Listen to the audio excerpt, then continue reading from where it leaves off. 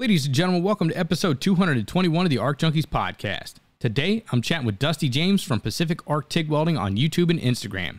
Dusty just achieved a major accomplishment on his YouTube channel and is also releasing a new TIG welding training program complete with a textbook made just for people looking to learn the art of manipulating molten metal with the gas tungsten arc welding process. We discuss what Dusty's been up to and how he balances everything that's going on in his life. We'll get right into the show right after an event and giveaway announcement and a quick word from the supporters of the show. This weekend, I'll be at the Kentucky Welding Institute annual welding competition taking place this Saturday, April 23rd. The event's going to kick off on the 22nd with a casual event with live music, food, shop tours, and a chance to chat with some of your favorite people in the welding industry like Stephanie Hoffman, Jacob Schofield, John Weslow, Ray Ripple, and many more. In addition, I'll be doing a giveaway at the event. All the supporters of the Arc Junkies podcast have chipped in to make this an awesome giveaway. I have products from Lincoln Electric, ISOTUNES, Rockmount Research and Alloys, Weld Porn, CK Worldwide, Strong Hand Tools, Fronius USA, Blue Demon, and many more. All you have to do is stop by and sign up for the giveaway. I'll also be passing out sticker packs for everyone who registers for the giveaway. In addition, I'll be doing podcasts and Instagram lives while I'm up there. You don't want to miss this event. If you're a high school student, be sure to sign up for the event online at www.kwi.us. You can find out more details on any of the social media platforms or by calling 606-849-WELD. The competition is going to consist of a 2G and 3G test with backing using an 1/8-inch diameter 7018. Last year had over 100 competitors from 17 different states, and this year's shaping up to be even bigger. I'll see you on Saturday. Today's episode of the Arc Junkies Podcast is brought to you by Rockmount Research and Alloy. Rockmount's team knows what it's like to fix something the right way. They also know when something isn't fixed correctly, it's not fixed at all. Rockmount's complete assortment of welding alloys are specifically designed for maintenance applications, and their network of sales reps are technically trained to find the right product for your needs. Using Rockmount, you're going to make the highest quality welds, saving you time, money, and aggravation. We all know downtime is expensive and your time is limited. As a matter of fact, downtime and rework cost 300% more than it does to do it right the first time. That's where Rockmount comes in. They don't believe in short-term solutions. Instead, they partner with you to weld stronger so your equipment can last longer. Check out Rockmount's website to tackle your biggest welding challenges and get the most common repair done right, once and for all. They have rod and wire for every application or repair for construction equipment, farming equipment, cast alloys, unidentifiable alloys, hard facing, and more. Head on over to rockmountwelding.com today and see what solutions they have for your biggest welding problem. Get the job done right the first time, every time with Rockmount. We're also brought to you by Lincoln Electric, the welding experts. Have you seen the new 330 MPX engine drive welding machine? This thing is awesome. The Ranger 330 MPX EFI welder generator is built for all seasons. The advanced electronic fuel injection delivers quick starts, improved fuel efficiency, and optimal performance in high altitude applications and extreme temperatures. In addition to the engine, the modern design and advanced features allow this machine to streamline welding operations and improve efficiency on the job site. It's smaller. The Ranger 330 MPX EFI welder generator has up to 20% smaller footprint and is up to 25% lighter than other machines in its class. It transports to the field at less bulk and less effort, leaving you more room for other tools and accessories you need for the job site. It's smarter. The 330 MPX EFI welder generator's digital user interface offers a suite of advanced technologies that improve weld performance and productivity. It has quick setup with Ready Set Weld, ArcFX technology, Crosslink technology, and chopper technology. It has high-quality operations with clean AC generator up to 10 kilowatts of continuous power. Plenty of power at 330 amps at 28 volts for 100% duty cycle when welding up to 1/4-inch 7018 electrodes. It has a direct connect for the Magnum Pro 250 LX GT spool gun and arc gouging capabilities up to 3/16 carbon electrodes. Get your 330 MPX today for 10% off when you go to store.lincolnelectric.com and use ArcJunkies10 at checkout. You can also get 20% off all gear and accessories when you use ArcJunkies20. Lincoln Electric, the welding experts. We're also brought to you by Fronius USA. Fronius is the innovation leader in arc welding. Their attention to arc precision and energy management has created some of the best arc welders and welding processes on the market. From cold metal transfer to the first battery-powered welder, Fronius continues to push the limits of welding technology. This year, Fronius is releasing the new multi-process iWave. This machine offers full MIG, MAG, TIG, and stick capabilities, allowing users to experience maximum flexibility and upgradability. Fronius, now a global company, started as a family-owned business over 75 years ago. This year marks the 20th anniversary for Fronius USA. Celebrations and giveaways are going to be announced. Watch the Fronius USA Facebook and Instagram pages for your chance to participate. Fronius USA is excited to share its new promotion with ARC Junkies listeners. Starting April 15th through June 30th, you can order a Transsteel 2200 compact and get a second MIG torch setup. It's a $500 value, absolutely free. The Transsteel 2200 is a compact 3-in-1 solution for MIG, MAG, TIG, and stick welding. The 2200 is easy to use, reliable, and has the intelligent Fronius arc. Set up your free torch for a quick changeover or keep it as a spare. The choice is yours. This promotion is only valid in the USA. All right, you know what time it is. Fire up your machine, drop your hood, and turn me up 5. This is Stephanie Hoffman from Underground Metalworks, and you're listening to the ARC Junkies Podcast.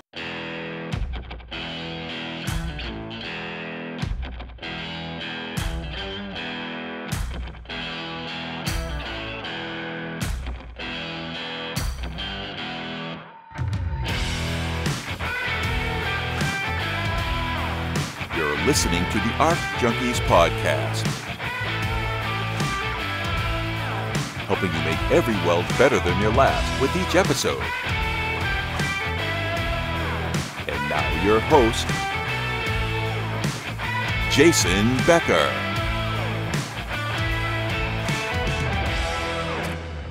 All right, Dusty, welcome back to the podcast, man. Hello, my friend. Thank you for having me back. Oh, no problem. It was a no-brainer. How you been out there?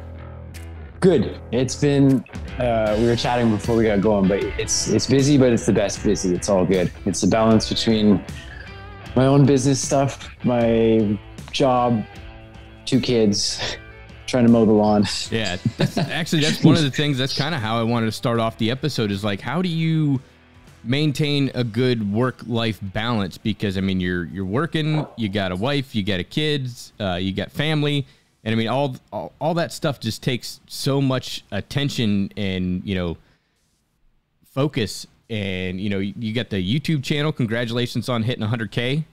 Thank you, by man. the way. Appreciate but I it. mean, how do you balance all that stuff out? Kind of going through day to day, figuring things out. I don't know, man. I was going to ask you for advice. Shit. No, it's been crazy, man. It's like, long answer short, not a lot of time for like the stuff I want to do. Like, I've been like, so I'm still working my full-time job.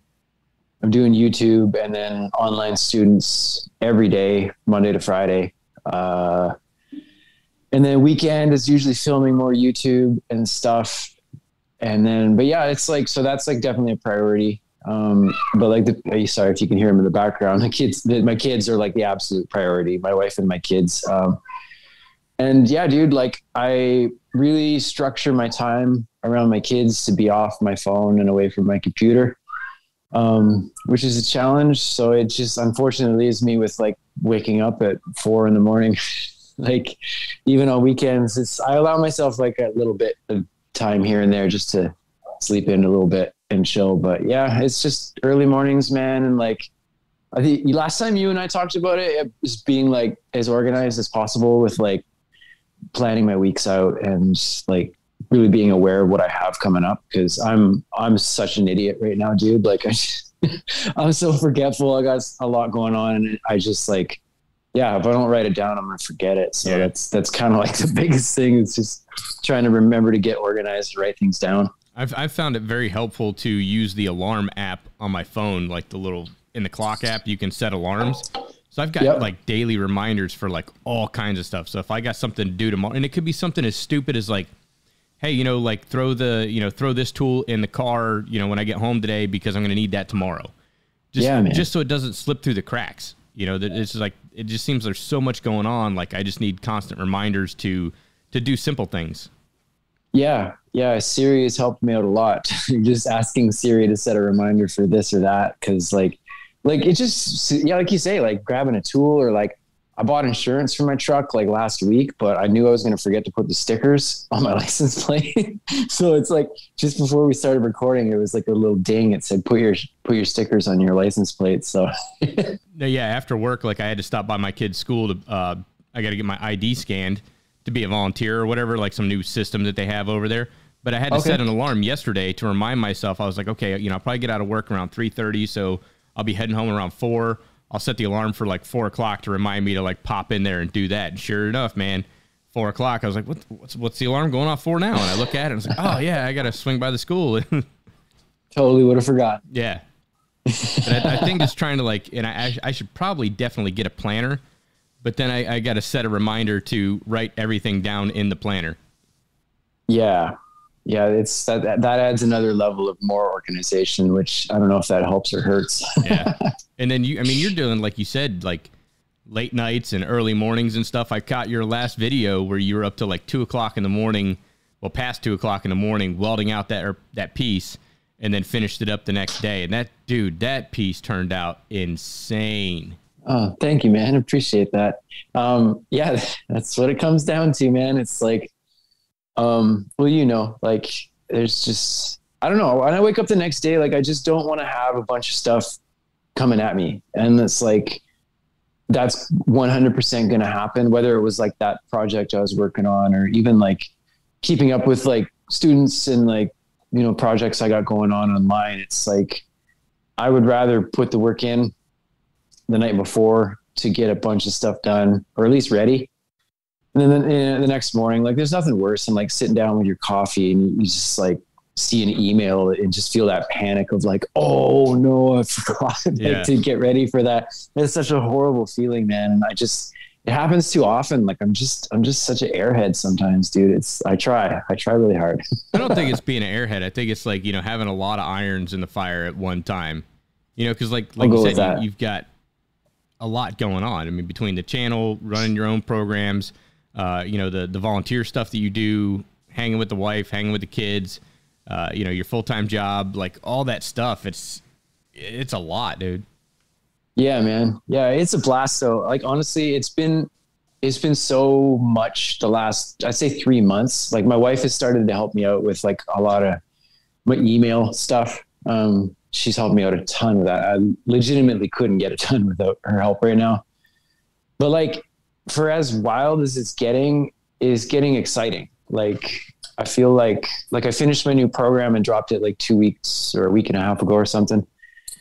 And it was like the craziest feeling. Like I was working on that project for almost a full year, and it was some capacity every day, whether it was just to fix a little bit of code in the program or to actually film a huge lesson and edit it. Like it was nonstop. So to have finally like push that over the hill and let it like coast a little bit has been such a good feeling. I just can't describe it. The funny thing is I finished that, and then I was like, oh, rad, I have all this time now. I can like afford to like not stress about this project. And what's the first thing I do is I start like planning more projects I want to do. Your own worst enemy. Trying to, fully. So tell me a little bit about the project that you were working on. It's the TIG welding fundamentals course that you just released. Yeah. Yeah, man. So like, how long ago was it that we talked last on the podcast? It's like a year. Yeah, it's been over a year. Okay. Wow. That's crazy. So the program was like, it was all online, and it was the same curriculum plus a bunch of extra stuff that I take people through when I'm teaching them in person. So my idea was like, I've been taking students through this program one by one for 2.5 years or something. And yeah, it was like just time to add a bunch of stuff. I wanted to redo it. I have learned to film things better since. I've gotten way better like ideas of things I need to put in the program to help people when they get stuck. I'm always there to help each student out, of course, but like there's a lot of stuff that like, all they need to see is like a good example of, if your thing looks like this is the problem and you need to go back to this lesson at this time. And so that's what it was. It was completely restructuring the whole thing to be kind of like self-sufficient, start to finish. It like started the most basic stuff, build somebody up with like a good understanding of like, how to set up their machine, how to set up their torch, understand what does what, like a really, really good grasp from the bottom up. And then at each point through the program, like there's 22 lessons, and, say in like lesson, you're in the first welding lesson, like learning your stuff, and then you encounter problems. There's like checkpoints I did checkpoints for the whole thing. So if somebody's encountering, this problem, this is the timestamp of the lesson you need to go back to that'll help you out to take care of this problem. And so the whole thing's like a map. I pictured, dude, when I was like mapping it out to like plan it, my wall looked like one of those dudes that hunts like serial killers with like the red string all over the face. Right. It was like, really connecting everything so that it was like a program that like I, of course, I'm going to help the students out with, but it's going to answer a lot of the questions for them. But more importantly, I really wanted to teach them to answer some of these questions for themselves. That's been one of the biggest things that's kind of got me to where I am with TIG welding, is being able to identify and troubleshoot a problem, learn from it, and then learn how to continue on without that problem, or knowing how to deal with that problem in the future. So that was the biggest thing. I wanted it to be like kind of self-sufficient to help people out, give them a better, well-rounded understanding of why things are happening, even when it's going good. Like, why is it going good? Kind of give them a great idea either way how it's going. But another thing I did was I made a textbook. I don't know. I shared some samples of it on my Instagram. You can check it out. I did the whole thing like a really sweet comic book, and it's like almost 200 pages long. I made the entire thing myself. And I had to learn like a program, how to graphic design and everything. And so each lesson has its own textbook that goes with it. And it follows everything. It has all the timestamps in it as well. So every student can literally have that like printed off, take it into their welding shop and like follow along page by page. And yeah, they can see visual examples of all the things that I'm talking about in the program. Yeah, it's just to give people more resources on how to follow along and keep them on track. Cool. Thanks, man. It's pretty sweet. I was like, I don't know about you, but like I had a tough time with textbooks and stuff in school. Yeah. I found them like pretty boring. Mm-hmm. So it was like, well, usually I doodle textbooks, like draw a bunch of dumb stuff in them. So I was like, I'll just make a textbook that like has a bunch of cool stuff in it. And it's also like a combination of like, I have kept welding projects I've done for the past 2.5 years. Like if I film a demo for a student who's stuck on something, I've kept all those samples that I've welded and sent back. So I have like photos of every single problem that my students usually encounter. It's boom, right in front of them for everything. Oh, nice. I think that's the biggest thing to teach, when you, whether you're doing like a class in person or a class remotely or anything like that, is trying to teach the troubleshooting. Okay, here's the result that you came up with. What caused the issue? Helping people kind of figure out, what did I do wrong? Was it a gas issue? Was it the arc length? Was it the work angle, the travel angle, the travel speed? Too much amperage, not enough amperage? Was it too hot, too cold? Like all this stuff. And, as welders, we're visual people. So I think, you doing a textbook that's kind of based off of like a comic book with a lot of different graphics or, notes instead of like full paragraphs, that's going to help people out a lot more, because it's like instantaneous. And then once you start understanding what each of the different variables do, now you can start, like you said, analyze it once you get done and then kind of make the corrections and go from there, and then not make that same mistake again. Yes. Yeah, man. It's kind of like giving people enough that they feel like I've got their backs and I can like help them to see these things. But like I was working with 2 people here today, and we were stuck on something, and it was kind of like I got into the process of like I had already explained some stuff to them, and I was like, remember what we talked about earlier? What happens when we do this? And they were like, oh yeah, like they kind of answer the questions for themselves. That was like a big thing for me when I was learning. Yeah, having the ability to kind of break down your own work is really important for me, and yeah, to be able to help people out with that is really cool. And to be able to do it in a way that like I would have genuinely been stoked to see when I was learning it's been pretty fun. I started sharing it with like my students that were already in the program, and it was a bit of a hit. I really enjoyed sharing it with people. It's so bright and colorful. And like you say, like the photos are just so clear with like arrows pointing right to where I'm talking about. And yeah, it was fun. It was a lot of fun to make. Very cool. And I think once people start to kind of understand and, like to the level that they can kind of teach themselves, because a lot of people, they don't have the time or the resources to go through like a full-fledged welding school. A lot of schools are like 6 months, but not everybody has that time. Everybody's got full-time jobs. They got kids, they got a family, everything that they got to take care of. So being able to like take a system like yours and go out in the garage, and hit play, or, leaf through the booklet and just kind of set everything up and go through the paces on their own. I think that, that's really cool, because now you're getting more people into welding that way. People that can't, they don't have the time or the money to go take a full course. They're able to sit down and kind of do it on their own time, 15, 20 minutes here, an hour there. I think that's really cool. And I think it's really going to take off for you. Oh, thank you, man. You said it. Like, my goal is to get more people into welding. Like, we're in a bit of a cool time where, like, there's so many companies that are making really high quality inverter type TIG machines that are absolutely within budget for a lot of people to get at home and don't require a ton of space. Like, it's kind of weird how accessible TIG welding is at this point in time. Like, when I first started TIG welding, it was like 2002.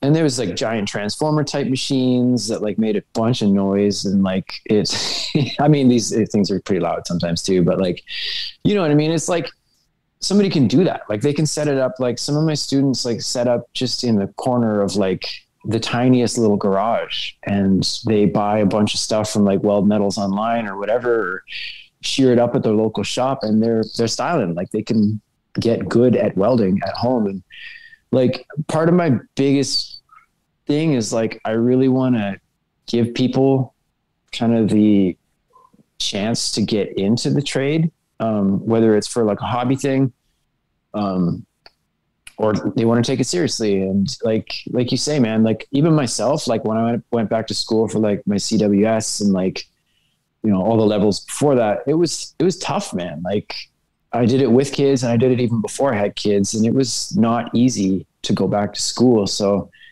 now I got 2 kids, 5 and 2, that are like, wilding out all the time. It's not possible at the moment, like, to get back to school for anything. So it's like, this trade is too fun, man. There's so many options, whether you want to do it as a hobby, take it super serious, use it as a thing to make art, like, or fix car parts, or like whatever. It's fun, man. It's so fun. And I just want to like give people something, whether it's my YouTube channel, like, you go on my YouTube channel, watch, like, I got like 200 episodes of free stuff on there. It's like, I don't know. I just try and put as much out, because it really does something when I hear somebody hit me up and they're like, I never thought of being into TIG welding until like I started watching a bunch of stuff online, and now I want to do it. It's like, it doesn't even have to be my channel. It can be like whoever's channel. And it's just cool, man. It's like, the growth in the trade is something I really want to play a part in. And I kind of like was dipping my toe into it like over the last couple of years, but I feel like, yeah, it's time to really like make a push and help people out as much as possible. I definitely think you're a part of it now. Like I said, the artwork that you put out is just, it's on a whole different level. And I mean, it's going to inspire so many people to pick up a TIG torch. And like you said, like, all these machines, they're relatively affordable. And hell, I've had students that, they're like, oh yeah, I went home last night and I was welding in my kitchen, because they're like in an apartment, so they'll just move the stove out of the way, crack the window or something, and they're like got a little TIG welding set up in the kitchen to practice at home. But, I think like I said, the artwork it's getting more people interested, because there's so much you can do with welding. It's not just structural steel and getting out there on the pipeline. I mean, definitely you can earn a good living that way, but it's also like, it can be a creative outlet. Not everybody's destined to go off and be like a production welder or something like that. But I mean, you can do it as a hobby. There's a lot of people that, do some really cool woodworking stuff that they're not carpenters by day. They're not finished trim carpenters, or, they're not roughing in frames or anything, or setting up, studs and joists and stuff out on the job site, like they're accountants or something like that. And then they come home on the, and then they build like a beautiful cutting board, or, like a keepsake box or anything like that. And like, it's just, I think it's really cool to, regardless of, what type of work you're doing with welding, as long as you're welding, it's awesome. Absolutely, man. I can't agree more. Like, I think that's why you and I get along so well. Yeah. I think like, we're in the trade and we've done it for a long time. Like, I think we've kind of like, a lot of welders perhaps feel the same way, but like, getting to work with so many people who aren't technically welders, quote unquote, it's really made me realize like how awesome this trade is. Like, cause like you say, like I have people in my program, like I have 2 guys in it right now they work in finance, like at a bank. And like, I have people who are retired who just, had nothing to do with welding, but just wanted to learn it. And they're like more obsessed about it than anything you could imagine. Like they're so thrilled to be learning this process of welding. And like, I fully admit, like I've definitely been stuck in the grind before where I'm like, yeah, it's just my job. Like I just do this all day and kind of check out when I go home. It's like, I still love it obviously, but like, I think a lot of people forget like how cool the trade is. And it's like you say, there's people that don't necessarily have jobs being quote unquote welders, but like will love it and grow the trade in some way, whether it's just learning for themselves at home or like, yeah, it's cool, man. There's a lot of people out there that I feel like this trade could reach and really help. I know it's helped me a lot with a lot of stuff in my life personally. And yeah, it's cool to think how many people it could touch out there. Mm-hmm. Yeah. I just did, last weekend, I did the weld demos for Lincoln Electric at Sun and Fun. So it's like a big, airplane convention, it's the second largest one in the US.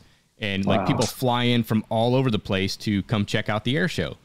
And Lincoln does, they do classes like 2 times a day throughout the entire week and then 1 on Sunday. But it's people from all different walks of life. They're not like professional welders. They're out there, just kind of mingling in the crowd, but they'll stop into the booth and we'll be like, hey, you want to give it a shot? And we'll do like a little quick lesson right there. And this time it was all TIG welding. Well, we did a little bit of MIG also, but that was the cool thing. Like, no, it wasn't a bunch of welders rolling in. It was like, people that are on the verge of retirement or somebody that just wants to tinker around in their garage or, a little kid. I mean, hell, we had one dude come in and he's like, I'm thinking about, he just wanted some information on, different welding machines. He's like, I think, I want to get one of these for my son because he's always wanted to get into welding. And, I think I want to get him a welder for Christmas. And we're like, oh yeah, how old's your son? And this guy's like, he's old, right? And he's like, oh, he's 67 this year. And I was like, no way. Damn. And he's like, he's getting, and this guy must have been like in his mid 80s.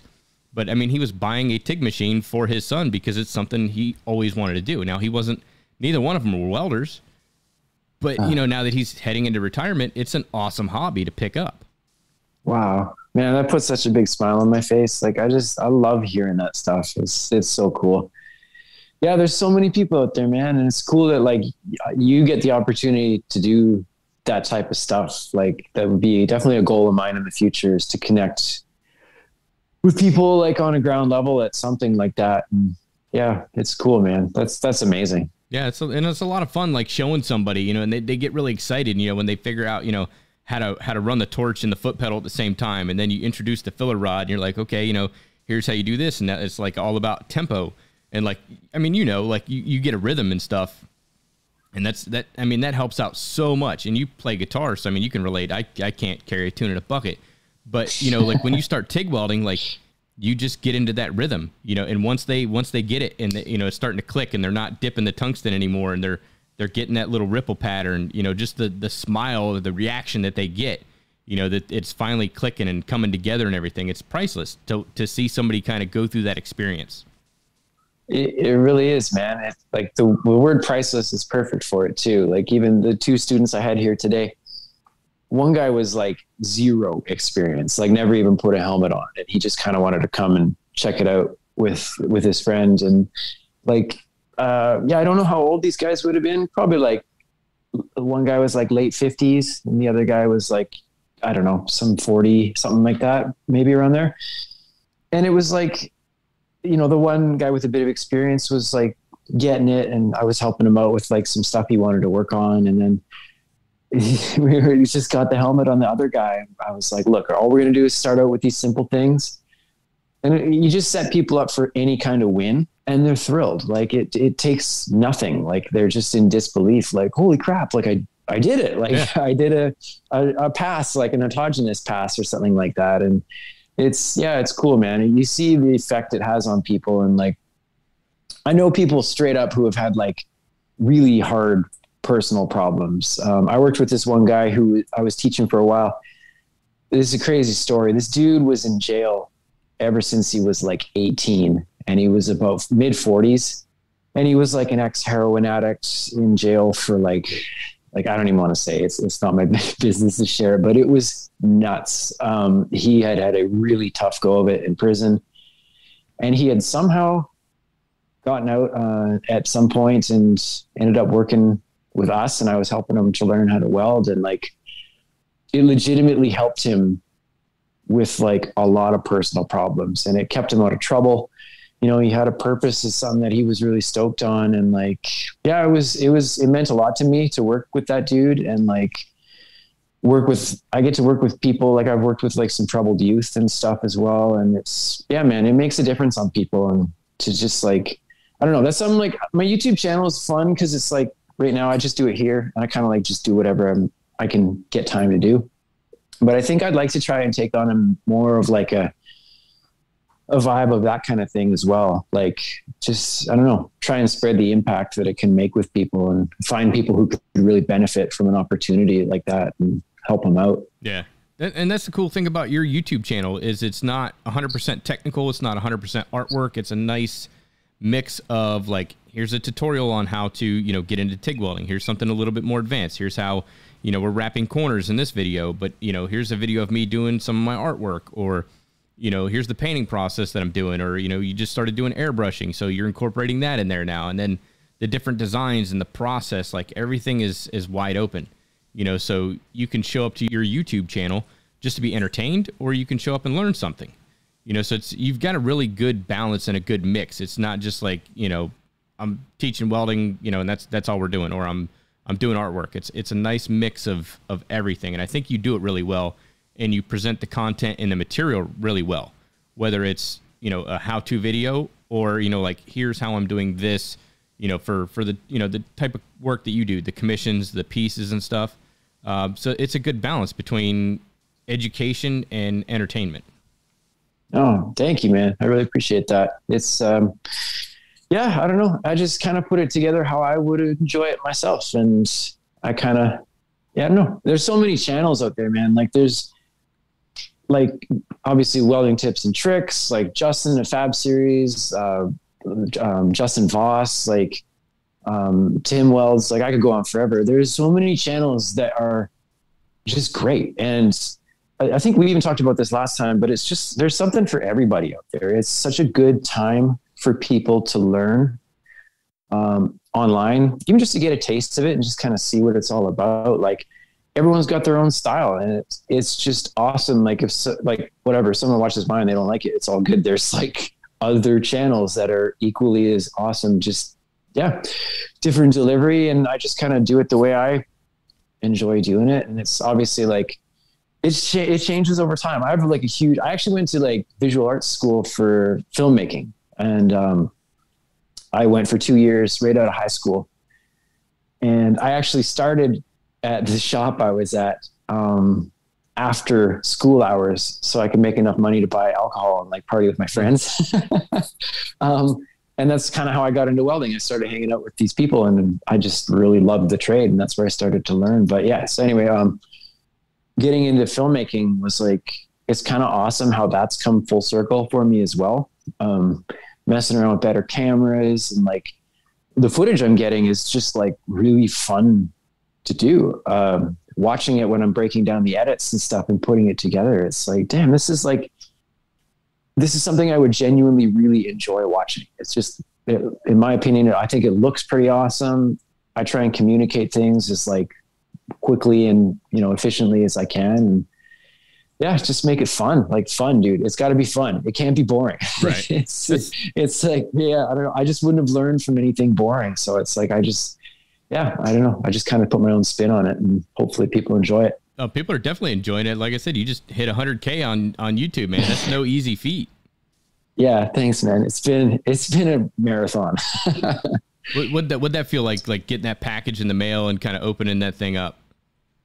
Well, it was like we kind of talked about before we started the podcast. Like, I don't really, I pay attention a little bit to my numbers and just see where things are at.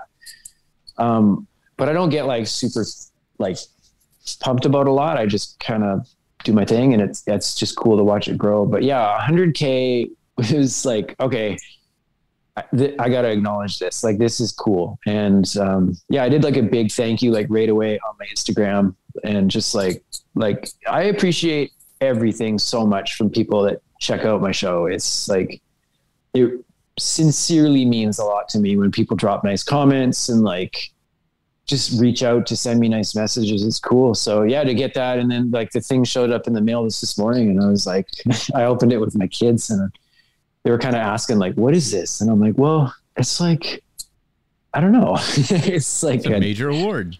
It's kind of like an award. And of course they don't know what an award is because they're kids. And I'm like, well, it's like a trophy because I made a show on the internet. Yeah. They're like, okay, whatever. Yeah, whatever, Dad. Go back and play with my Play-Doh. Yeah, you play with your Play-Doh, you're going to learn to weld whether you like it or not someday, kiddo. Mm-hmm.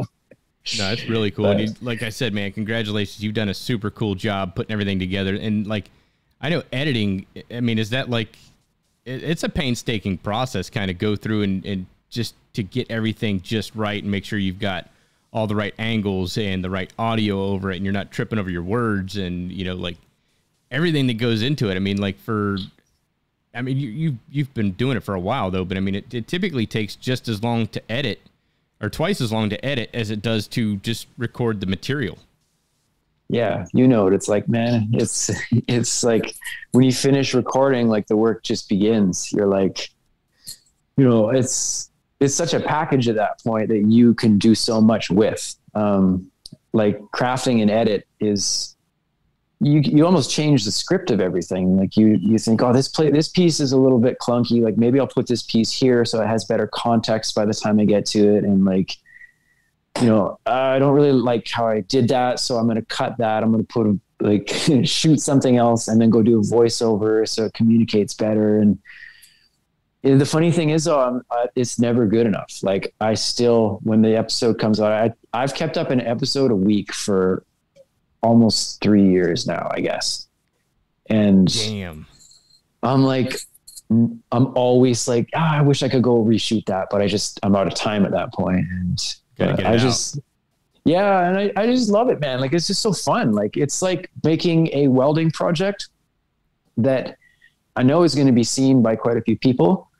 So not only do I want to weld really well, I want to communicate it really well, and I want to represent it really well. So the representing it really well is actually probably the most work, to like craft and edit that like works and people enjoy. Mm-hmm. So now when you're like filming your videos, are you kind of like in your own zone and like you're just filming the stuff? Because I mean, like a lot of your stuff's like voiceover work, but are you just kind of like out there in your own element and you're just filming what you're doing and then you go back and kind of do the voiceover work after the fact?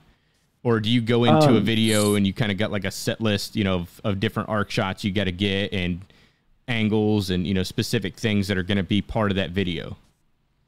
Yeah, that's a really good question. I write everything in advance. Like I write a script, if you want to call it a script. It's just crazy notes on my iPad, but I like write everything what I want to include as far as content, like what I want to say. And then I go back and I trim a bunch of stuff to make it like more direct to the point. And then I like start to think about things that I could show as demonstrations, whether it's a specific subject or just overlay or something.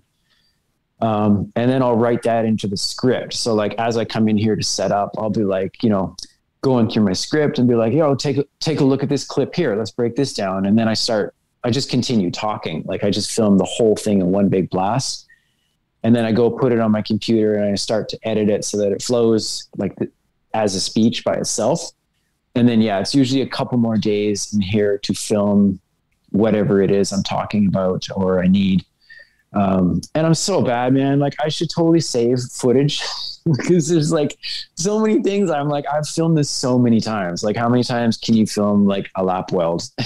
It's like, but I don't know. I'm starting to get better at it, but it's like, I don't know, man. And the thing is, I just film better, or I think of better ways to film things, and I just want to keep improving my footage. So it's like every week I come back in here, I got like, you can see behind me, I got like a camera slider now, which is like added a cool like dimension to things. And like, yeah, just better things, better focus, better lighting, and yeah, just constant improvement, man. So it's like, that's kind of the flow of how it goes. I like write heavy, I record, and then it's like kind of collect myself after that to see what I need to get at that point, and then come back and do more work. Yeah, I feel you on that one. I mean, it's the same thing with the podcast. Like I'm my own worst critic, and trying to keep up with new episodes, keep everything fresh, keep it entertaining, make sure it's released on time. Because that's the one thing that I kind of hold myself to, is I said, I'm going to put out an episode a week. And then good for you, man. For some reason that's in so January, cool. I shot myself in the foot, and it was like, you know what? I'm going to do 2 episodes a week. I'm going to do one like regular interview style, and then I'm going to do one that's like a technical information piece. And yeah, okay. So I was like, damn, why did I do that to myself? It's like, but it's a really cool goal. It's a good challenge. And like you said, it's a constant state of improvement, so that kind of like, I went out and bought a new microphone. I got a new boom, for the microphone, new headphones, just trying to improve in the quality of the sound that's coming out, because like bad video is easier to watch than bad audio is to listen to, same thing. That's why so true. Another reason why I'm setting up the new studio in the backyard, but I don't have time for that because I'm too busy podcasting and doing my full-time gig. But eventually my studio is going to be complete, but it's like you said, a constant state of improvement. You're like, how can I make this better? As cheesy as it sounds, it's like the tagline that I've always had for a while: make every well better than your last. You start applying that to different things in your life, like make every podcast better than your last. Make every YouTube video better than your last. I don't want to recycle old footage. I want to come up with something new and fresh every single time. So instead of using previous footage as a crutch, you're challenging yourself to, okay, I got to get back out there. I don't like the way that looks. I got to reshoot that. Or, I didn't like the audio on that. I'm going to go ahead and scrub that and record it again. And like when I was doing videos for YouTube, like way back, we'd be sitting in there editing everything and be like, this isn't quite right, and like gear up and then like back to the lab and let's film that part again, because we didn't get the right angle, or it's kind of a fuzzy shot, so let's go ahead and do this, because we don't want to put out a subpar content. You want everything to be nice. You don't want to regress in everything that you're putting out. You want to make it better every single episode. Yeah, that's great, man. That means you're gonna continue to go far with what you're doing, because yeah, I mean, it could be easier just to stick to 1 episode a week or whatever, but like the growth just gets compounded when you push it a little bit. And then, like we talked about organization and stuff earlier, and that's like, that has to happen at that point when you start to take on more workload. It's like, I took on an extra 2 students a week, just a few months ago. So it's like, my days are very full with student work, and I had to like buck up and get like a better system for keeping track of everything. And then now it's like butter, like it just gets better. Right. And now it's like, I've increased my capacity for taking on that extra stuff. And I mean, who knows, I may have like a nervous breakdown in like a year, but yeah, no, that's great, man. Like, I think especially when you get the new studio, like there's something about like, I mean, your space you have there is awesome, but like, for the amount of work you're putting in to put that together, like, dude, just think about like sitting down in that chair and like getting to work in a new environment. That's really exciting, man. That's like your hard work is paying off, and it's going to make it more exciting to get down to work. Yeah. And I'm super stoked, because I know that like once I'm in the studio, it's going to be a completely different mindset, as silly as that sounds. But I think, once everything's done and everything finally comes together, it's going to be like a sigh of relief. Like I can finally sit back and relax, because it's something I've been pushing for almost 2 years. Like when I took over the podcast and started doing it, and I was like, yeah, it'd be kind of cool. I was actually considering like renting out a space, because it was like, originally I was like, I don't know what I want to do with this podcast. I took it over, and I'm putting out content, I'm keeping up my end of the bargain, but it just became more, like you said, you start getting those messages. Hey man, this episode helped me with this, that, and everything. And you're like, okay, this thing's actually reaching some people, and they appreciate it. So let me put out more content. Let me put out fresh content. Let me put something new out. And, that's kind of driven me to invest in better equipment and try to, get the studio up and going. So I've got better sound quality in there because I can add a level of soundproofing in there. And then I can kind of shift my schedule around a little bit more because it's going to, now I have my own space to do things. Like you've got like your set up there in the background and everything that you do all your videos and stuff with. That's another thing I'm considering doing is adding a video component to it. And I don't want to do that with like my garage in the background. Cause I mean, it kind of looks cool for what it is, but like I want to have like a legit setup, and it doesn't have to be anything big cause it's a 10 by 12 shed, but it'll be mine and it'll be like set up and I can customize it and it's going to be awesome. But like you said, like once you sit down in that chair, once it's all done, everything's come together. It's like, I'm ready. That's going to feel so good, man. Yeah. That's going to feel great. Your audience feels it too, man. Like you feel better, your quality's better, and your audience is like, sure, they enjoy everything, they just appreciate the effort you're putting into it, but they appreciate it and they feel it. It's like, when I came on Arc Junkies last time, I got like a ton of messages from people that were like so thrilled that I was going on.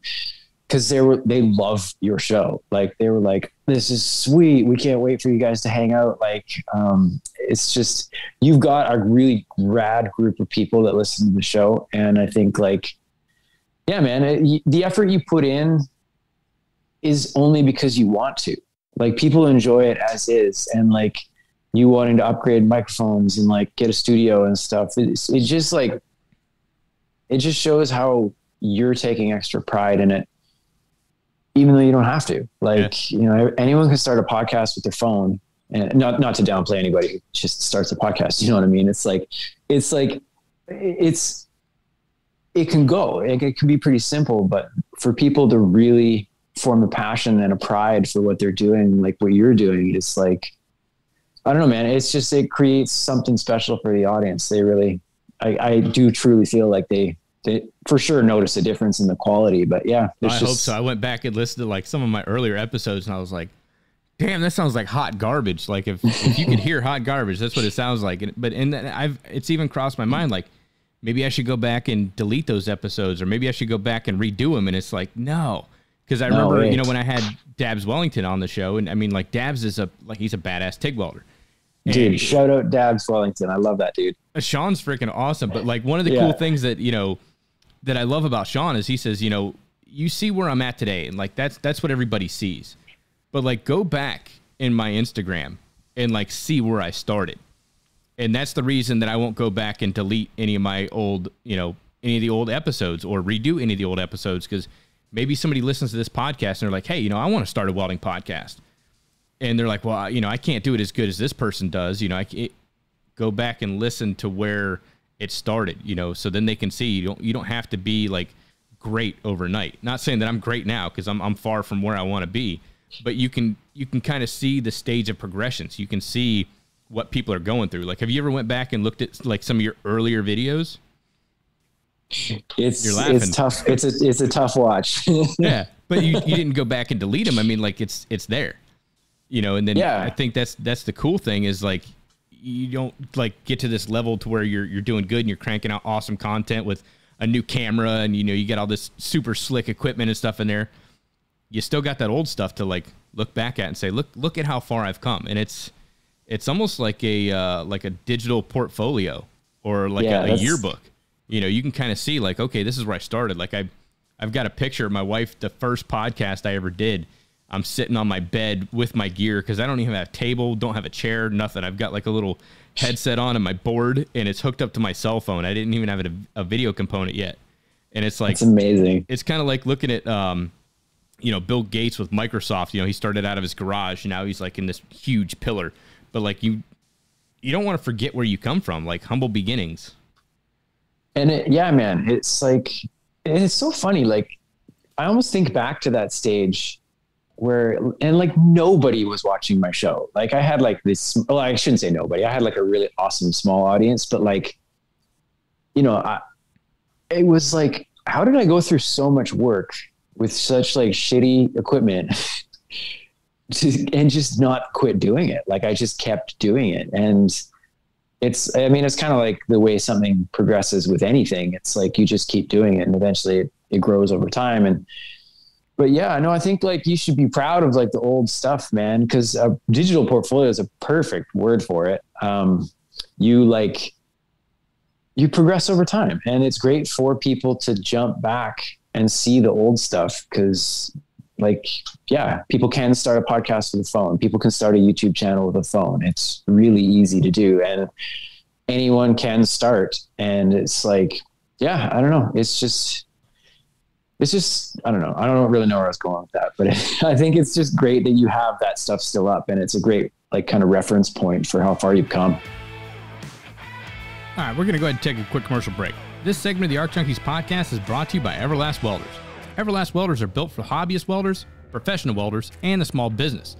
Head on over to everlastwelders.com right now and check out their full line of stick, MIG, TIG, and multi-process welders, as well as plasma cutters, and see which machine is right for you. And be sure to use Arc Junkies in the comment section at checkout to get that free Nova foot pedal and TIG torch when you buy any machine that comes with a stock foot pedal. Everlast Welders. Weld mean, weld green. We're also brought to you by Strong Hand Tools, my favorite fabrication and tooling company.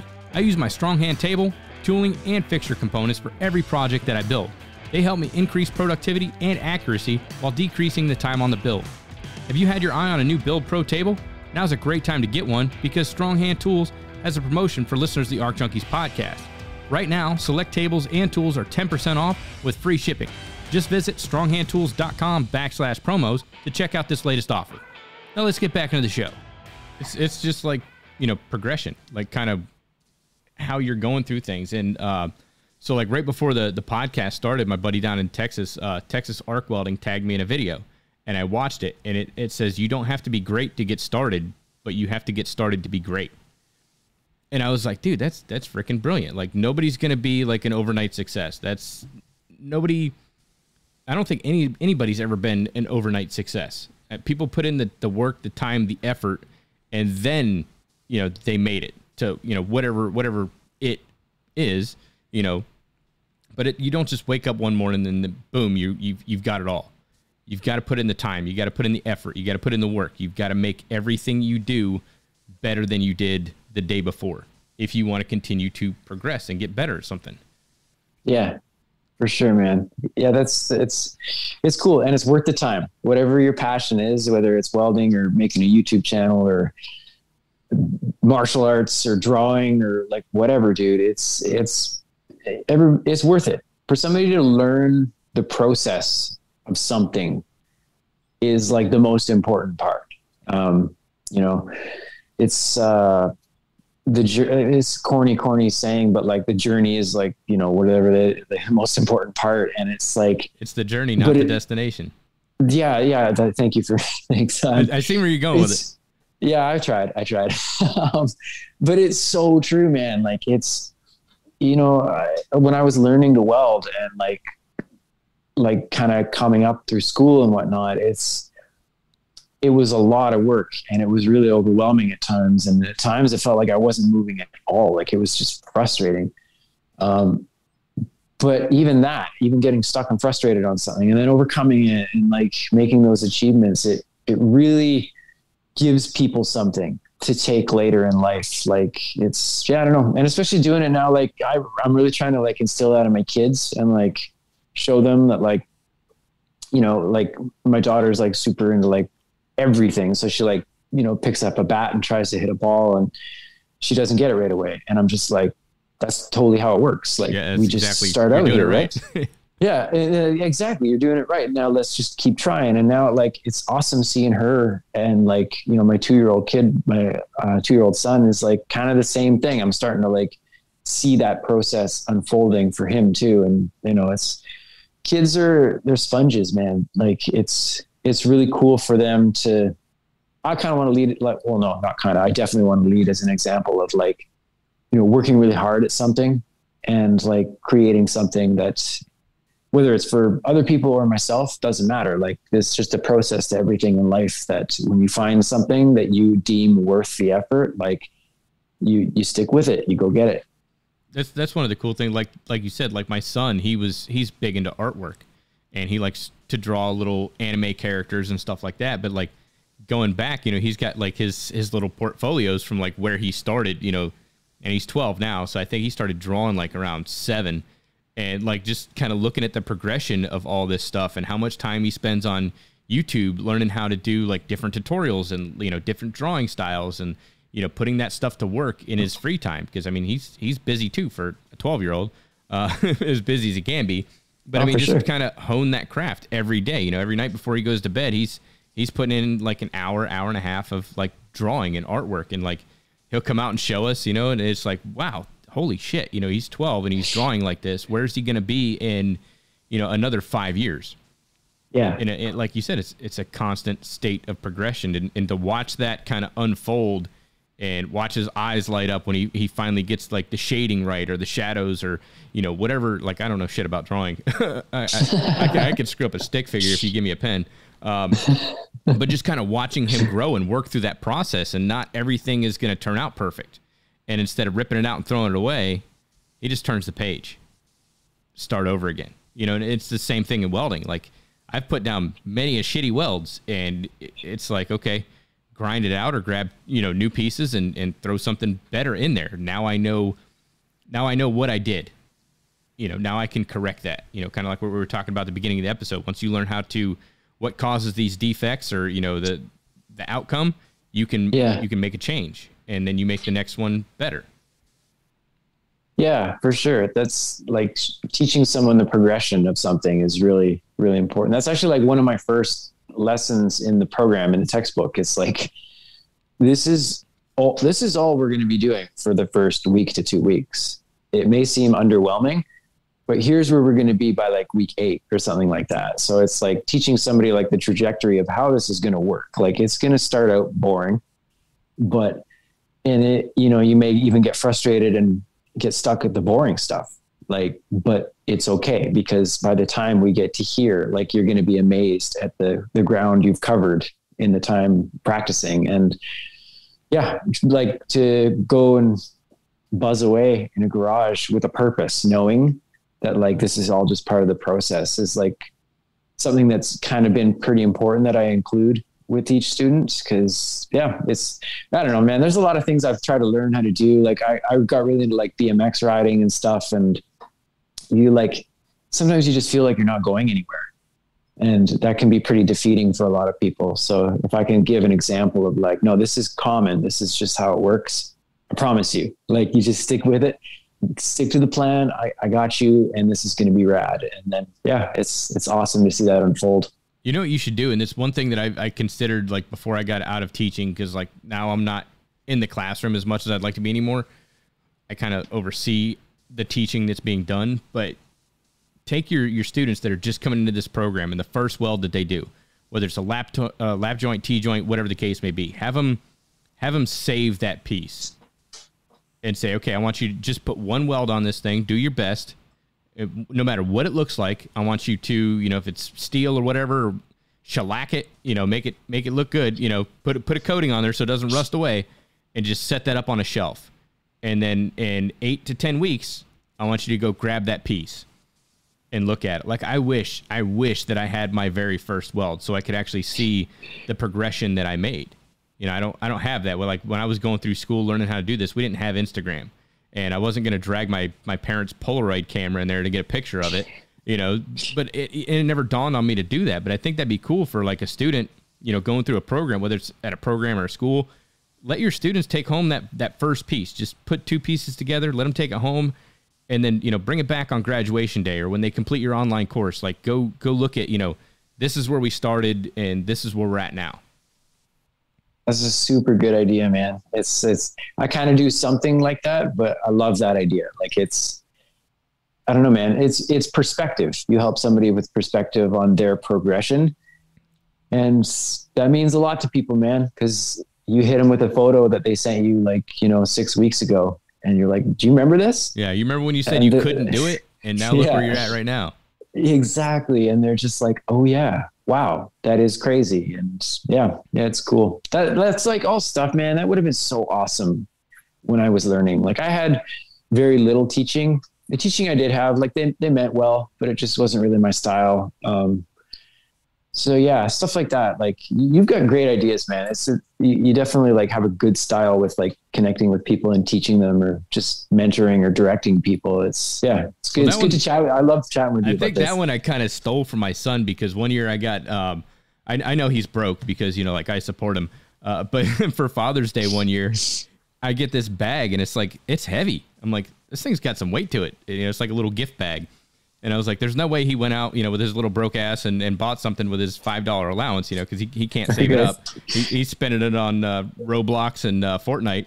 But it was, you know, it's like, what's in here? You know, so I reach in there and there's like gift paper and stuff and I pull it out and it's the weld that he and I did in the garage. Oh, I didn't realize he saved it. Yeah, I didn't realize he saved it. So I thought that was cool as shit. So I've got his very first weld sitting up on my bookshelf that he gave to me for Father's Day one year. And that's when I kind of got to thinking like, it'd be really cool, like, to still have my first weld.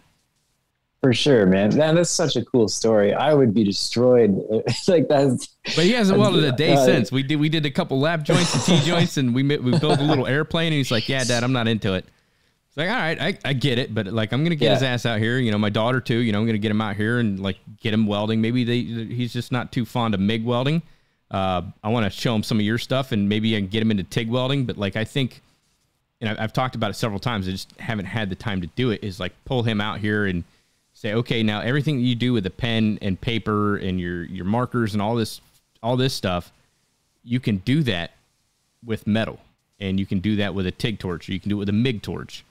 And you know, there's so many different artists that are using metal as a medium. You know, I kind of want to feed his addiction of art, but you know, in a selfish way, I'd like to see him do some stuff with metal because I think.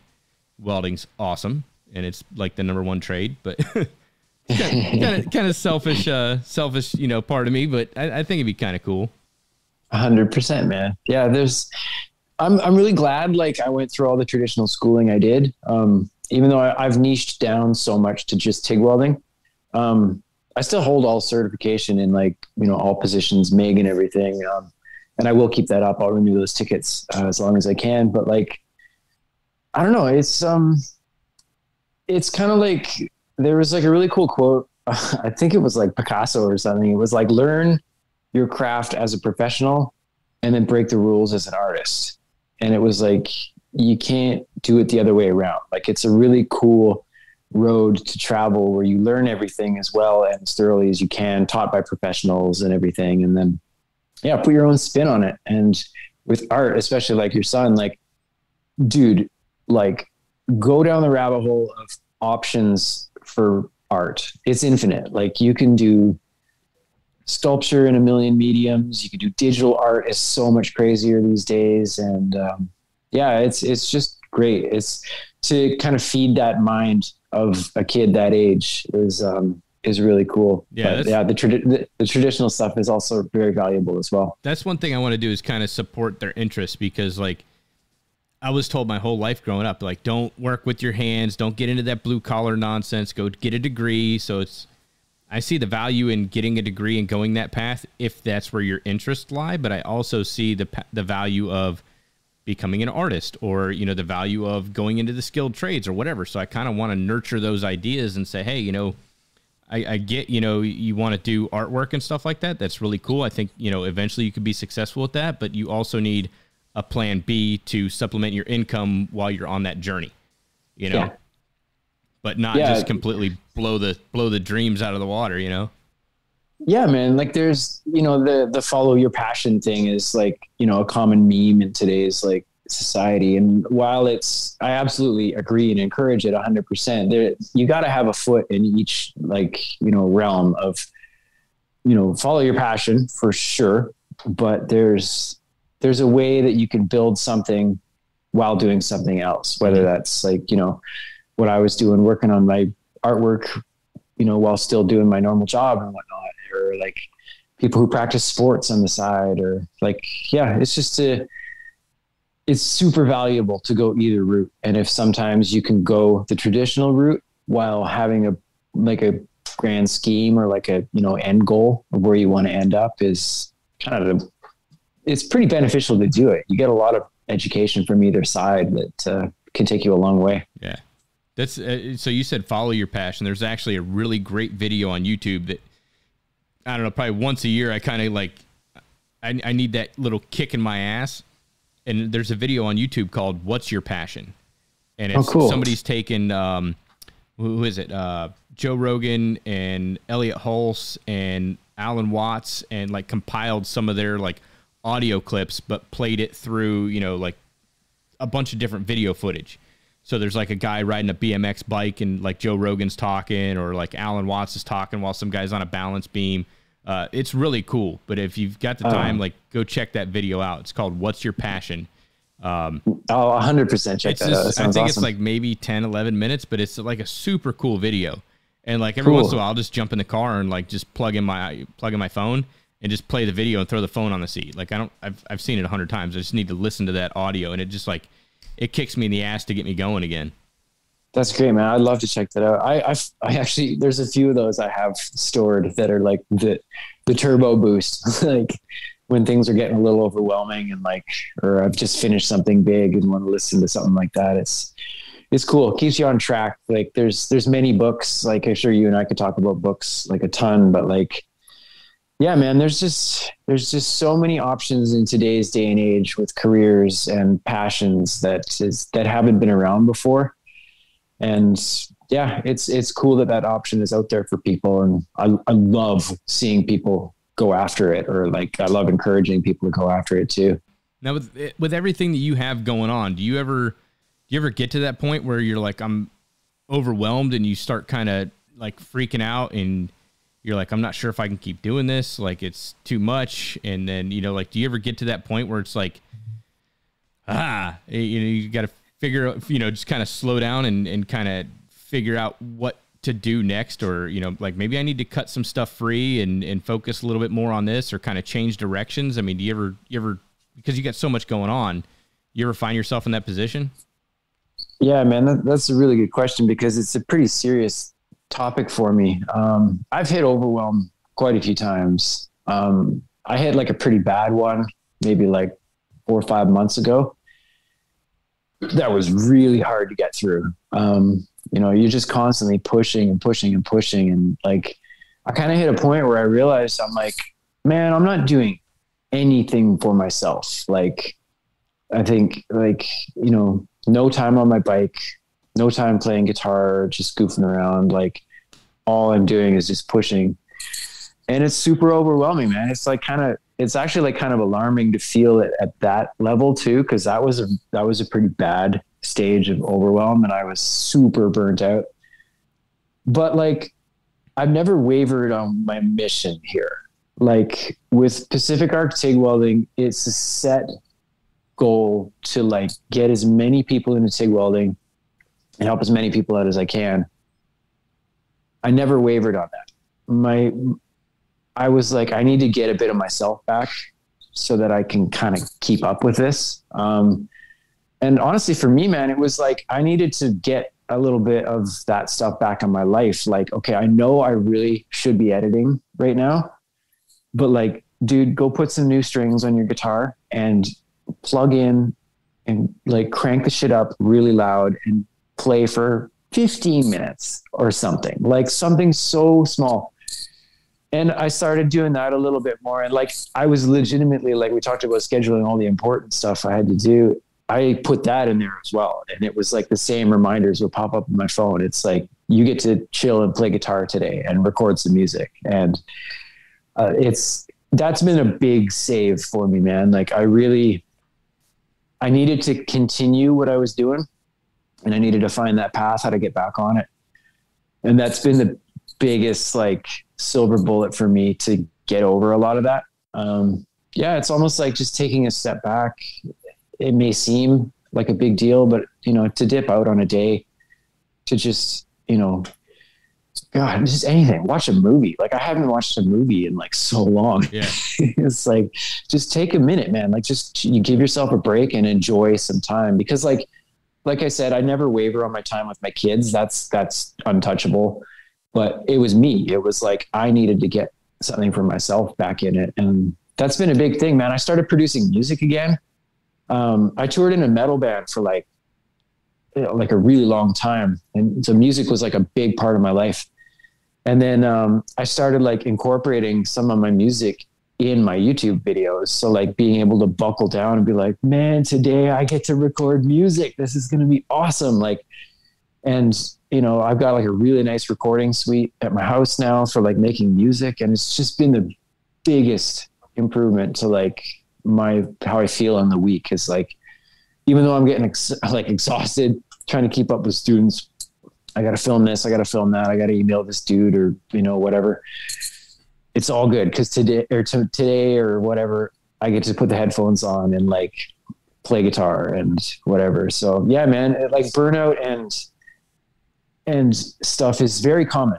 From a lot I've learned about like being a business owner and stuff, it's really hard. You do a lot of it yourself. It has a lot of like self-doubt is massive. Yeah. So yeah, it's equally as important to take, it could be whatever, like for somebody, like if you want to go, throw rocks at the beach and like clear your mind, like maybe that's it. Or like, go, or like, it's just something, right? Like, I think anybody who's listening who like has a passion that they're like beating themselves up over trying to stay at, like, you got to identify when things are starting to get heavy. Because like, it can really add up, man. I went through some personal stuff this year. Like, it just became so much, and I've never really dealt with that before. So it really freaked me out.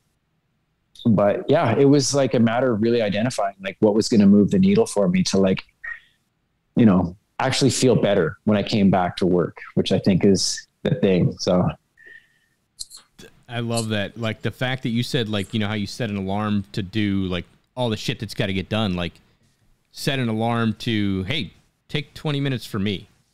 Yeah. I think that's freaking brilliant because I think I need to do that. Like I got an email the other day. It's like, hey, renew your fishing license. And I was like, oh yeah, I got to do that. And it's like, oh shit. I haven't renewed my fishing license in 2 years. That means I haven't been fishing in almost 3, because like wow. The last time I was able to do that, and that's kind of like my time, like that's my Zen moment. I used to roll around with a fishing pole in my truck and be like, oh, there's a lake, boom, just pull over on the side of the road, just start fishing for 20, 45 minutes. And it's like, now I don't have the time for it. But I think you set an alarm. I think that's freaking brilliant. And I'm going to steal that from you. I'm going to start setting alarms for me because I dealt with the same shit, and it's hard. And like, if you've never dealt with it, you don't know how to deal with it, and you don't recognize the signs and the symptoms, and you get stuck in a rut. And like, it's a battle of like depression and anxiety, and like, it feels overwhelming at times, but it's like, I still have to go to work. I still have to, provide for my family. I still have to spend time with the wife. I got to spend time with the kids. I've got to put out an episode. I've got to, do this. I've got this meeting. I've got that meeting. And it all just kind of comes to a head, and sometimes it's too much to deal with. But I like the fact that you set a timer or set an alarm to like carve out some time for yourself. And I think that's something that definitely I need to start doing that.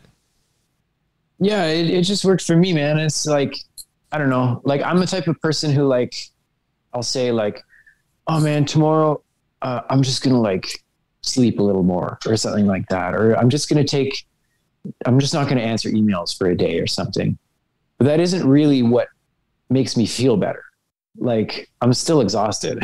Yeah. It's like, so it's something like fishing for you, man, that like really is yours. And that's really important for me. That's actually, like I use the term move the needle. 'Cause like I can sleep in a little later and not answer emails for a day. That doesn't move the needle. Like this stuff is still like going to get me. It's still there when you come back to it. Yeah. So it's like, man, what is it actually going to be? And for me, it's like music for sure. And jumping on my bike. And yeah, so it's a matter of making myself do it. So yeah. Yeah. No, really cool. And I think it's important to like carve out time for yourself. Like I'm always the one to put myself last. And I don't know, it's maybe that's my Achilles heel. It's a blessing and a curse because like I enjoy helping other people. But yeah, I think like cutting out time for yourself it's very important. It's a necessity. A necessity is a perfect word for it, man. You can't go without it. You may feel like you can, but this shit creeps up on you. Yeah. You get like the anxiety and stuff, it just like, yeah, you push yourself so hard, you're going to hit it at some point. And that's kind of what I went through on Monday. Like I got home Sunday evening. I was like freaking exhausted. I was like, I don't physically feel well. And like, I've been, drinking lots of water and hydrating and, doing everything I'm supposed to and eating pretty decent. But it was like, I just felt like shit Sunday night. And I was like, I'm not going into work tomorrow. Like, I don't feel right. Like, I just need to like take time and, like you said, not answer the emails, just relax, so I got to sleep in a little bit. I think I slept until the crack at 8 a.m. and, I got up, I had some coffee and like I took a shower and I went for a walk for like 45 minutes and it was like, man, that was refreshing. And that's all I needed was a couple hours because by like 1 o'clock, I'd say I was like back to recording an episode, but I needed that like little block of time to carve out for myself, which was kind of like a good getaway, like a half day just to say, you know what, screw it. It's all about me right now. Yeah. Put everything else aside. I wasn't answering DMs, text messages, my phone. Like I left all the notifications just racking up. But like you said, like it was all there when I got back to it. But by the time I got back to it, it was like, okay, now I'm ready to deal with it. Yeah. Yeah, for sure, man. And I don't know, it's the most important thing because I think that it's pretty clear to me that like people really appreciate the work you put in to your show for your consistency and your quality and like there, but you taking that time to do that makes it better for people. Like we talked about buying microphones and like new studios and stuff.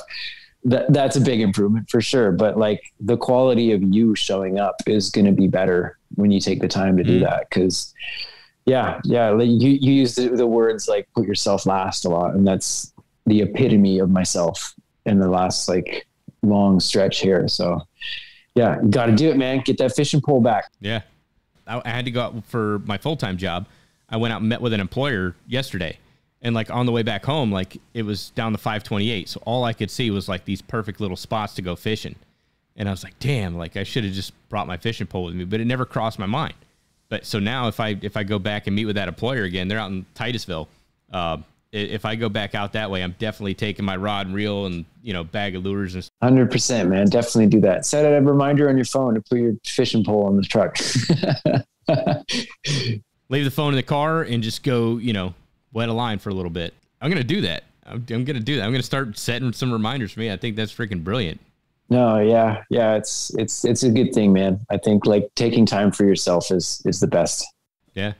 So now do you kind of put yourself on like a specific set schedule because of everything that you have going on? Like, Monday I'm going to shoot a video, Wednesday I'm going to edit it, Thursday I'm going to put it out, or, like, do you have a set schedule to kind of organize the chaos? Yeah, well, for sure. Yeah. There's it's a lot of it is dictated by like my students. I have certain students each day of the week. So they all have different time zones because they're legitimately all over the world. So I got to get people, I kind of plan my day to get people their feedback first thing in their morning if I can, or at least early in my day. And so that dictates the start. And then it's like, am I going to do, where I'm working as a CWS, like, okay, at this day, like, I got to use this coffee break to do that, or, lunchtime, I got to do this. And yeah, man, it's super helpful to me because I'll just get overwhelmed, and I'm pretty good about not getting sidetracked, but I just don't work on the right things is my problem. So yeah, like really hammering out like my priorities is like a big thing. I say like getting everything I need to do and then putting a number 1 next to something, and then a number 2 next to something else, and then a number 3 and so on.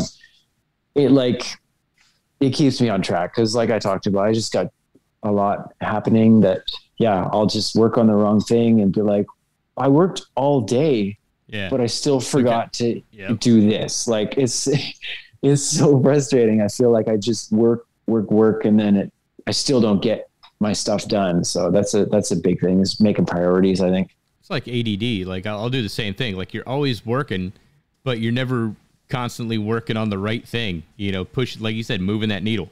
Like I do a little bit here, a little bit there, just enough to keep everything from crashing down. For sure, man. Like that 80-20 rule of like 20% effort, like makes up for the 80%. And that is what it is for me. It's like, I need to have it written in front of me. Like I sit down in the morning with my coffee and I'm like, I sometimes look at it like I don't even remember writing it. It's like I've just like kind of done it, but it gives me a great point of like, oh yeah, right. Okay, cool. Like boom, done. Check those things off, man. It feels good. And then when you have a day where you like really kill it and like have a good day at work, like get a bunch of stuff done or help some people out or whatever, like it's effective. It's probably like, yeah, because you're going to spend the time doing a bunch of stuff anyway. I might as well try and make it hit. That's one of the things that I like to do is I've got little notepads laying, I mean, like everywhere, and I'll just like cruise through them. But one thing I like to do, and as silly as it sounds, is just make a little box and put a task next to it.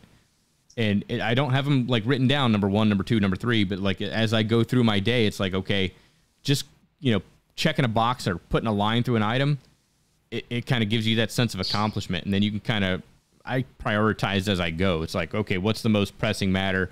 Knock that one out. Okay, I can't work on this one yet. Let me move to the next one, and just I like putting checks in boxes.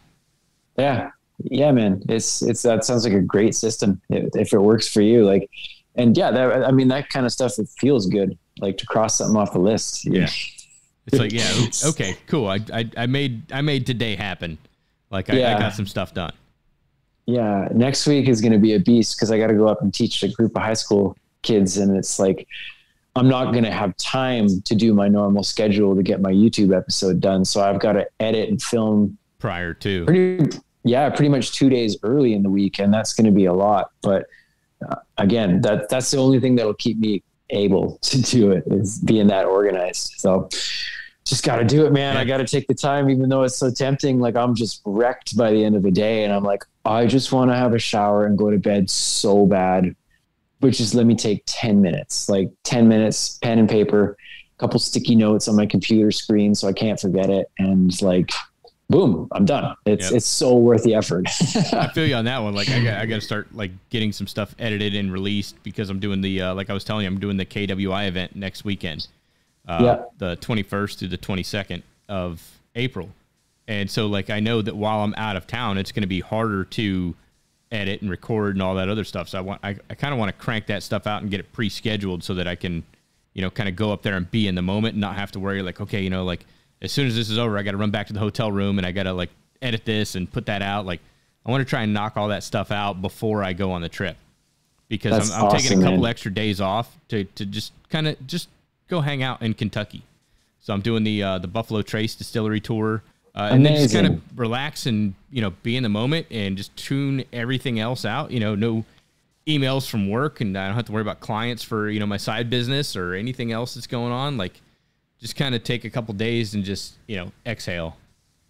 Do it, man. That's so cool. I did like an epic camping trip last summer, and I don't mean to steal away from your story or anything, but it was the same deal. I knew I was going to be gone.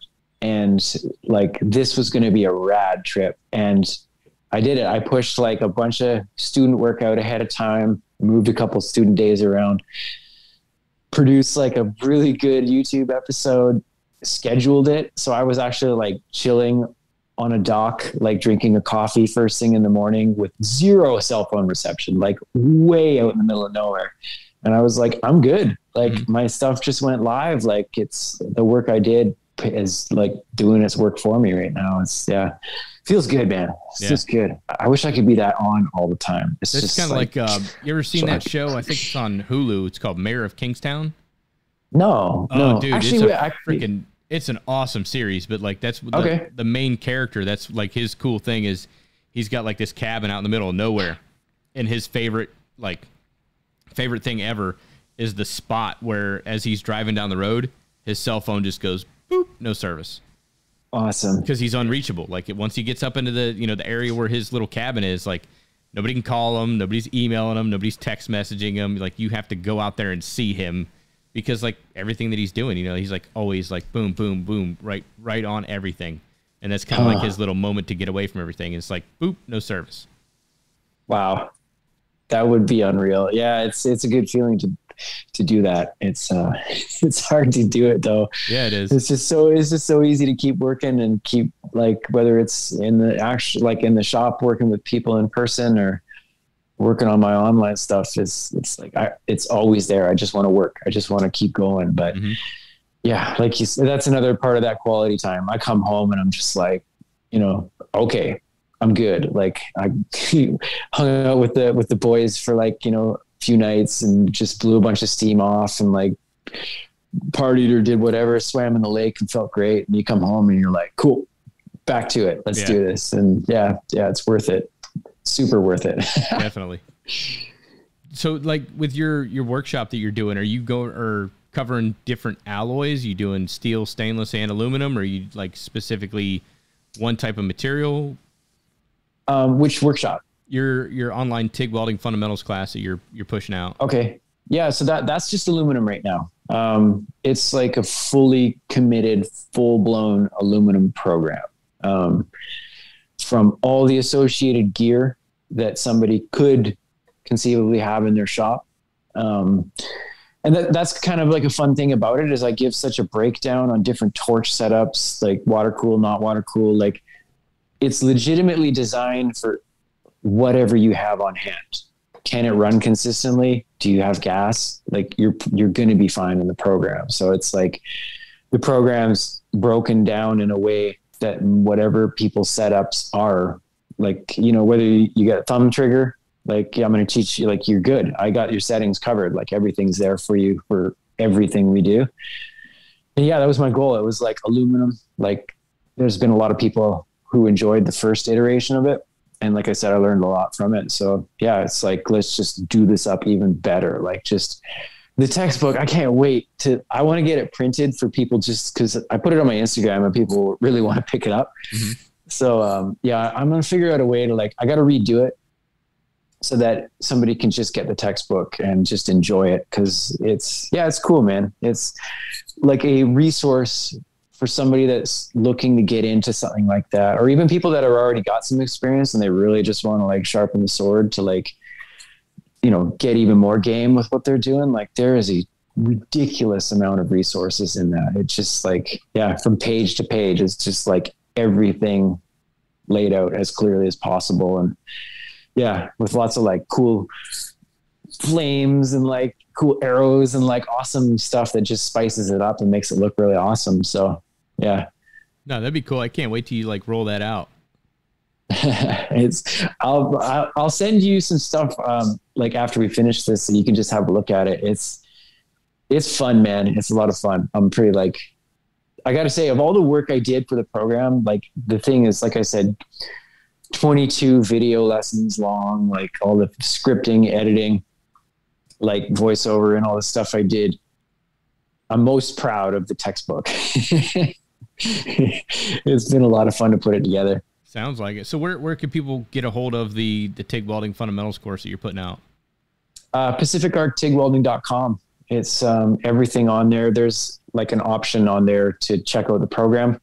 And all of the information's on there. The different tiers that I'm currently offering. And yeah, I'm making room to take on more students soon. My wait list is currently I'm beginning of September right now. So yeah, I'm trying to figure out ways to take on more people. But yeah, all updates. I had a blog on there that I haven't updated in a really long time, and I'm going to start doing that again. So yeah, if anybody's interested, just check out the website. There's a good idea of what it is there, and then just follow along, follow the blog, follow the YouTube channel and stuff. And everything I get up to is there. Cool. Where else can people follow you? Go ahead, drop your YouTube channel, your Instagram, all that stuff. Yeah, thanks, man. Pacific Arc TIG Welding across everything. It's Pacific Arc TIG Welding on YouTube, Pacific Arc TIG Welding on Instagram. I do have Facebook, but it's a little tricky for me to keep up with that one.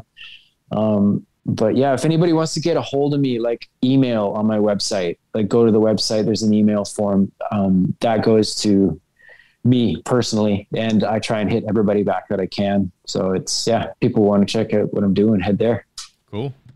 Well, Dusty, it's been a pleasure talking to you once again on the podcast. I appreciate you coming out here, kind of sharing your experience and stories and the new program you're rolling out to get more people interested in the wonderful world of welding. Jason, thank you, man. I really appreciate you inviting me and just wanted to hang out again. It's like, what you're doing is great, man. Keep it up. A lot of people really value what you're doing. There's a lot of people that I know who like really dig what you're doing. So thank you, man. Likewise, man. I appreciate it. Sick. All right, ladies and gentlemen, thanks once again for tuning into the show. Be sure to check out Dusty with Pacific Arc TIG Welding on YouTube and Instagram if you haven't already. You can check out ArcJunkies.com to pick up show merch and stream all past and present Arc Junkies episodes. Hope to see y'all this weekend in Kentucky at the competition. Be sure to stop by my table and register for the giveaway. Also, make sure to tune in tomorrow for another edition of Just the Tip Tuesday. Stay safe out there, and until next time, make every weld better than your last.